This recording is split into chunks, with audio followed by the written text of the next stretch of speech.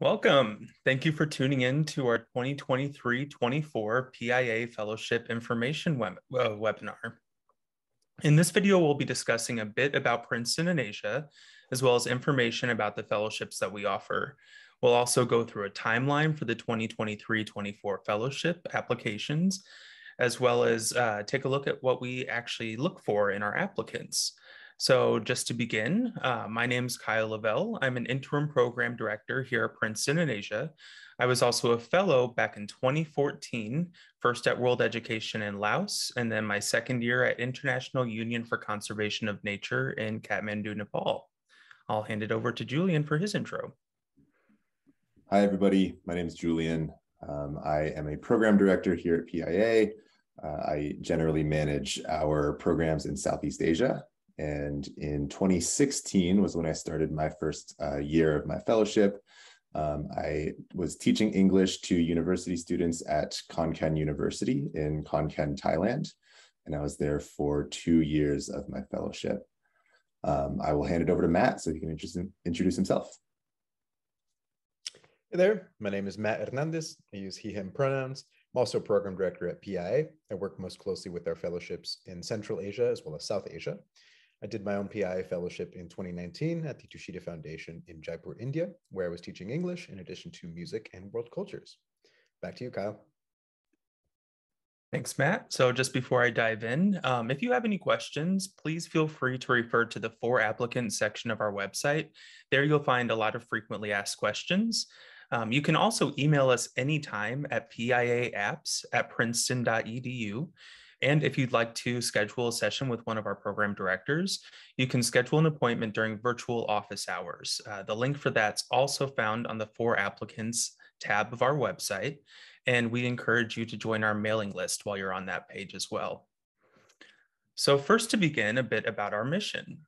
PIA's mission is to foster mutual appreciation and cross-cultural understanding between the United States and Asia through immersive work fellowships in our host organizations and communities. We connect service-minded graduates and host organizations in Asia through meaningful work opportunities that transform perspectives and cultivate long-lasting friendships. Our fellowships are immersive 1 or 2 year experiences that place an equal emphasis on living, learning, and working in a new culture and community. Now about our organization. Princeton in Asia was founded in 1898 and is an independent nonprofit affiliated with Princeton University and located on its campus. PIA awards competitive fellowships to recent college graduates from across the US and the world who are committed to our mission and values. In the class of 2022, there are 22 PIA fellows working at 18 host organizations in 8 countries across Asia. These fellows graduated from 21 different universities with a wide range of degrees and backgrounds, from international affairs to music to even packaging engineering. And after their fellowship, they will join a community of over 3,400 PIA alumni who span the globe and are notably engaged in and supportive of PIA's ongoing work. Now to dig into our fellowships. PIA fellows are placed in a variety of organizations and institutions for 1 or 2 years, from kindergartens in Japan to universities in Mongolia and Kazakhstan, from an environmental NGO in Sri Lanka to a film festival in Laos. We've even sent fellows to a rock climbing company in Thailand and a family-owned sake brewery in rural Japan. Our fellows work across a variety of issue areas, including arts and culture, economic development, education, environmental sustainability, peace, justice, and access to information, public health, sports, and STEM. We're proud to have decades-long partnerships with a number of host organizations doing excellent work in their communities. Additionally, we are always working to develop new and exciting fellowships across all issue areas. The list of fellowships in a given year may change, but PIA's immersive work opportunities are always rooted in meaningful cross-cultural exchange. Now for the 2023-24 fellowship year, we will offer 40 positions in 10 different countries and regions: Japan, Kazakhstan, Kyrgyzstan, Laos, Mongolia, Singapore, South Korea, Sri Lanka, Thailand, and Vietnam. This list is subject to change due to local and regional circumstances. All PIA fellowships are designated as either 1 or 2 year positions. One-year fellowships are a maximum of 12 months in length, with some slightly shorter based on the needs of the host organization. Fellows in one-year fellowships have the opportunity to apply to renew their posting for a second year at the same host organization or apply to transfer to a different post. A few notes on eligibility. While PIA does not restrict eligibility based on U.S. citizenship or residency status, all applicants must present a compelling rationale for how they will contribute to PIA's mission of U.S.-Asia exchange. Further, while PIA does not have an age limit, please note that we work with our host organizations to arrange posts that are entry level, which means that new and recent grads are encouraged to apply for any position that they feel prepared to fill. Now I'm going to hand it off to Matt, and he'll tell you a little bit about what our fellows receive. Thanks, Kyle. So what are some of the benefits of being awarded a PIA fellowship? Well, PIA fellows receive a 1 or 2 year paid work opportunity, immersed at some of Asia's most vibrant organizations and communities.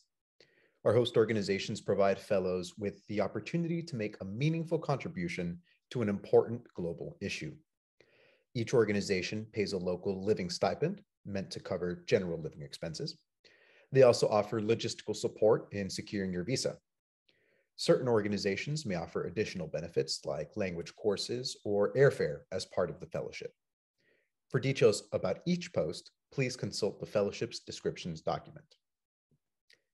Fellows receive mentorship and support from program directors as well, both before departure and while they're in Asia. Fellows in teaching positions must complete our 120-hour Teaching English as a Foreign Language online certification course. All fellows attend an online orientation to prepare for their time abroad, as well as bond with the cohort. We invite experts to discuss a variety of topics, such as how to navigate new work dynamics influenced by the cultures of host communities, tools for building resilience as fellows encounter culture shock, and ways to improve your risk assessment and management while abroad. After meeting at orientation, many fellows stay in close contact with others in their cohort, whether they're based in the same city or on opposite ends of each continent. Fellows connect on a PIA-created Slack, as well as fellow-initiated projects like book clubs and affinity groups. Many find that this fellow-to-fellow connection provides vital support during their fellowship year. To provide our fellows with country-specific support and mentorship, PIA has 1 or more designated country advisors for each host country. Country advisors possess local knowledge and significant experience in their region, and fellows will be introduced to them at orientation. Our country advisors are dear friends of the program, and some are PIA alumni themselves. And of course, one of the greatest benefits of doing PIA is joining this vibrant community of 3,400 alumni. Fellows who successfully complete their fellowship are invited to join the PIA Alumni Network and gain access to the Alumni Mentor Directory.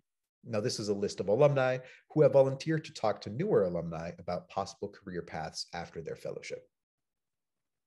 From a health and safety perspective, our fellows receive membership in International SOS, a best-in-class 24/7 emergency assistance provider. The support is strong for any issue that fellows may encounter while in Asia, including emergency evacuation in case of medical, political, or natural disasters. Fellows can request on-demand, country-specific security briefings with ISOS at any point of their fellowship. Fellows also receive mental health support services, including assistance with finding providers locally or remotely, and coverage for their treatment abroad. PIA is committed to offering fellowship opportunities to as diverse and talented an applicant pool as possible. We reimburse all fellows for the costs of obtaining their visa and work permits, including in-person travel to their local consulate or embassy. PIA offers travel grants by application to ensure that finances are not a barrier to traveling to one's host country. Additionally, most PIA fellows with student loans are eligible for some type of loan deferment. More information about PIA's travel grant application and student loan deferment process will be included in the fellowship acceptance materials. All fellows are encouraged to apply for these opportunities if interested. Unless otherwise noted, fellows are expected to cover the costs of pre-departure vaccination and round-trip airfare to their host country. As we just mentioned, however, PIA does offer travel grants by application to ensure that finances don't prevent anyone from traveling to their fellowship location. Before we get into the specifics of the PIA application, I'd like to give you an overview of PIA's timeline. We can bring up the timeline into 5 main stages: application, interview, nomination, award, and pre-departure. All the following information will always be posted on our website and is also available on the application guide. So looking at the application stage, we're in that right now. The application is open and it will close at 3 p.m. Eastern on November 1st. That's the deadline for all materials, including your letter of recommendation. Not everyone will get an interview for a PI fellowship. In late December, we'll send all applicants an email letting them know if they've been offered an interview or not. Moving on to the interview stage, interviews with PIA staff will take place virtually in January and early February. When we invite you to interview, we will share 1 to 3 positions that you are being considered for, as well as the fellow reports for each of those positions. The fellow reports are comprehensive reports that our fellows write about their workplace and community each year. We will ask you to rank the shortlist of positions according to your preferences. This ranking will help us determine which post is the best fit for you. Unfortunately, if you are not interested in the post we include on your interview invitation, PIA is unable to consider you for alternate postings. In this case, you have the option of declining the interview and withdrawing from the PIA application process. During the interview, we encourage you to be yourself. Be honest about what you're comfortable or uncomfortable with, what excites you or what scares you, because all of this will help us make an informed and appropriate fellowship placement. Moving on to the nomination stage. After PIA staff complete their interviews in mid-February, we will nominate candidates to proceed to a final interview with host organizations. Each nominee can only interview for 1 position. Nominees must submit an updated resume and cover letter tailored to the host organization with whom they are interviewing. These materials will be due the last week of February, and host organization interviews will take place virtually in early March. Host organizations make the final selection on all candidates and communicate their decision directly to PIA. Unfortunately, if a host organization does not move forward with your candidacy, PIA is unable to nominate you for an alternate position. And looking at the award stage, PI will extend official fellowship offers on a rolling basis from mid to late March. PI aims to finalize all positions by the end of March. After receiving an offer, nominees have 4 calendar days to accept or decline the position. To finalize acceptance, candidates must submit all required acceptance materials on PI's digital platform. Detailed instructions for this process are included with the fellowship offer. And looking at the pre-departure stage, PI holds our pre-departure training for new fellows in the spring. Fellows placed in teaching positions must complete a 120-hour Teaching English as a Foreign Language certification course between April and mid-May. All fellows must attend orientation, held over 2 weekends on June 3rd and 4th and June 24th and 25th. Both trainings will take place in a fully virtual format. Fellows will also apply for the visa during the pre-departure stage, with support from their host organization. All fellowship offers are contingent upon receipt of the proper visa. New fellows will leave for Asia in August, though specific departure dates do vary by position. During your fellowship, PI expects fellows to complete these things here. So first, we expect you to complete the entire duration of your fellowship contract, barring any serious and unforeseen difficulties. These are limited to family emergency, serious illness, political crisis, or natural disaster in the host country. Depending on the organization, fellowships may last an academic or a calendar year, for 1 or for 2 years. In most cases, new fellows are inheriting this position from the previous year's fellow, and their behavior and performance will ensure that this opportunity is available for future participants. If you are considering graduate school for the year following a PI fellowship, it is extremely important to keep in mind PI's 1 or 2 year commitment as you consider graduate school start dates. And since workplace responsibilities and living conditions change from year to year, having our fellows complete their fellow reports is critical to the success of our program. PI asks fellows to submit reports at the 3 and the 9-month mark to keep abreast of the current state of each fellowship. Fellows also complete mandatory surveys at the beginning and end of their fellowship year to help PI improve our programs. So I'd like to hand it off to Julian so he can give you a little walkthrough of what the application looks like this year. Excellent. Thank you, Matt.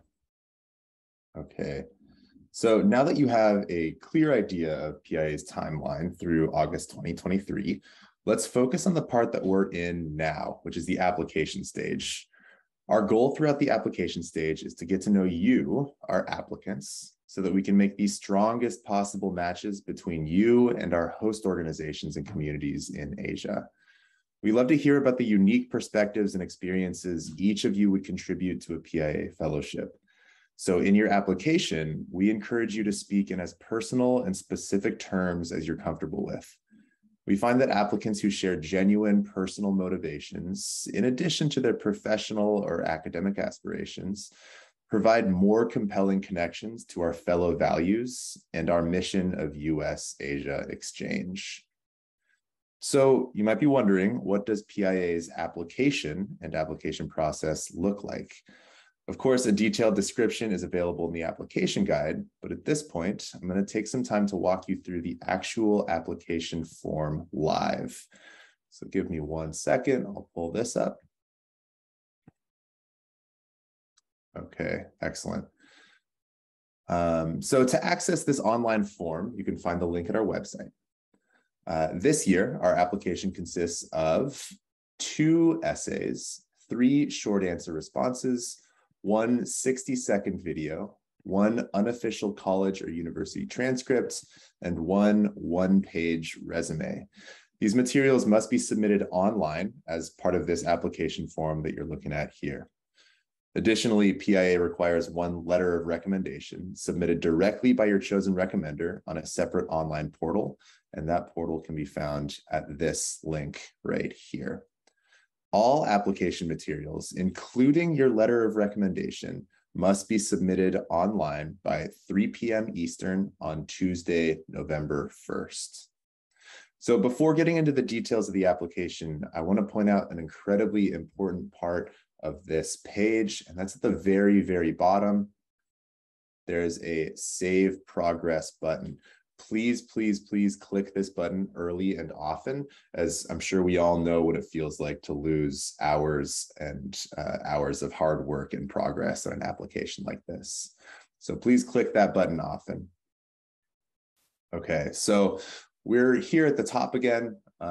We ask for contact information, for passport information, and background information. And then here, I'll pause here to talk a little bit about our language abilities section. So this is the first part of the application where I'll encourage you to visit the fellowship's description document. So you can find that document at the top of this application. Every post with language requirements has those requirements listed in the description. And I'll tell you that we ask for your proficiency level in language to be able to make the best matches between applicants and host organizations. But please note that many of our positions do not actually require language proficiency in any Asian language. So if I go back down here, past the language section, to the skills and experience section, we'll ask you to describe your proficiency level in a variety of skills that host organizations have requested for the various fellowship roles. Now, don't let these tables intimidate you. We are going to be evaluating this information while also referencing your resume.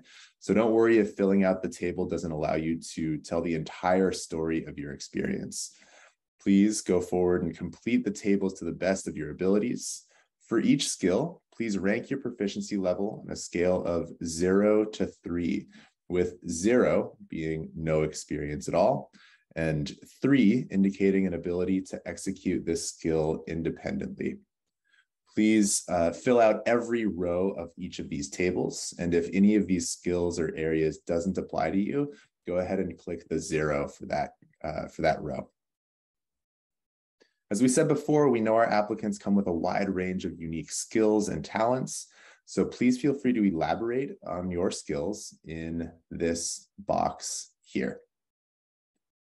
In the next section, you'll have the opportunity to list your fellowship preferences. As mentioned before, some posts are designated as 2-year fellowships, while others are single-year fellowships. You can find that information both in the fellowship descriptions document here, or if you go for these drop-down menus, then the 2-year posts are designated here. 2-year fellowships are a maximum of 24 months in length. Some 2-year posts offer special benefits, such as intensive language study opportunities. Please view the fellowship descriptions document for more information on each post.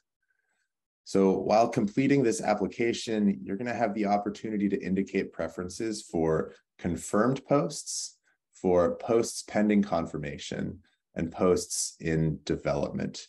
There are a few key differences between these 3 categories. So first, confirmed posts will be offered as fellowships in the 2023-24 fellowship year, subject to any unforeseen difficulties or circumstances. In the app, you're welcome to rank your top 1 to 3 confirmed posts.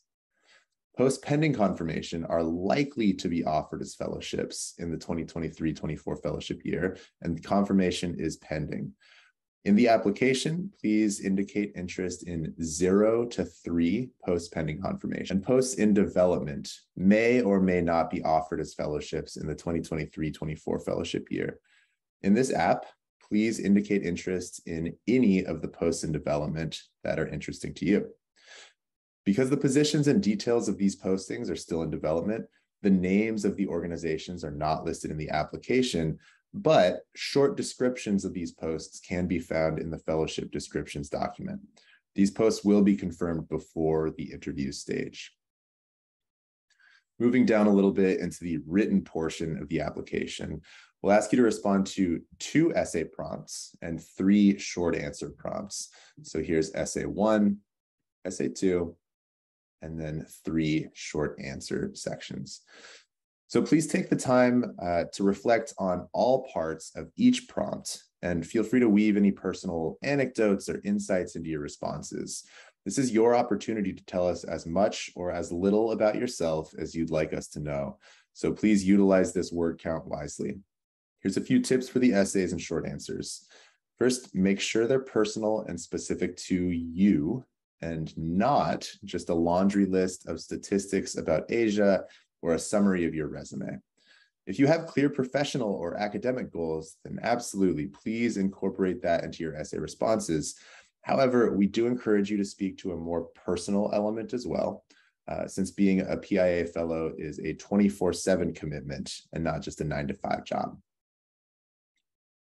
Moving down to the video. So for the 60-second video, we have 2 tips. First, be creative. The prompt is intentionally open-ended, and there's no wrong way to submit a video. Second, please make sure the video features you talking at some point. Sometimes we get a slideshow of photos set to music, and while that does make us jealous of your epic summer adventure, it doesn't really help us to get to know you better. So we would appreciate it if you directly addressed the prompt. You can upload the video to YouTube, Google Drive, or any other file sharing site, but the key thing here is you need to make sure the link is set to anyone can edit before sharing so that we can actually view your video. The final required materials to upload on the application form are your resume, tailored to PIA, and your unofficial college transcript. The letter of recommendation must be submitted directly by your recommender at this link here. And this is the same link that you saw at the top of the page. Your recommender can be anyone who has supervised you in an academic or professional setting, whether or not it's related to Asia or international exchange. We suggest you choose somebody who can speak to your ability to uphold PIA's mission and values. Please send the link to your recommender well in advance of the November 1st deadline. So with that, we've made it to the bottom of the application. And I'll go back to this slideshow. Okay, great. So I'm going to talk a little bit about what we're looking for in our applicants now. So given the breadth of organizations, communities, and cultures that PIA fellows immerse themselves in, it's impossible to truly define an ideal applicant.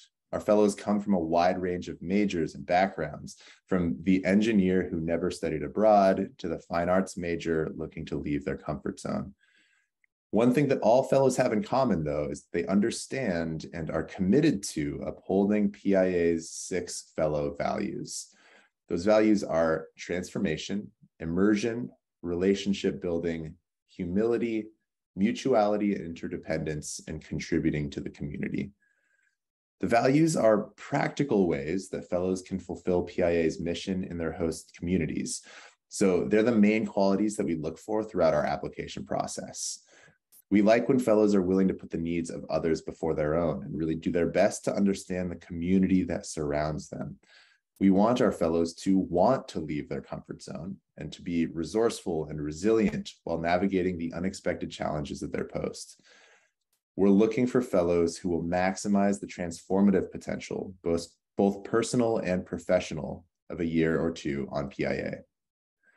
So successful applicants are those who seek a transformative experience, want to contribute to their host organization, facilitate cultural exchange through relationship building, and demonstrate personal and professional readiness to function effectively in a foreign living and work environment.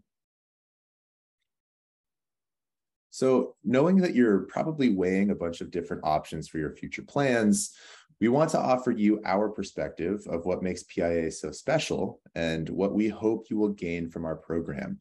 We like to say that PIA offers a change in perspective, a job that matters, and a community for life.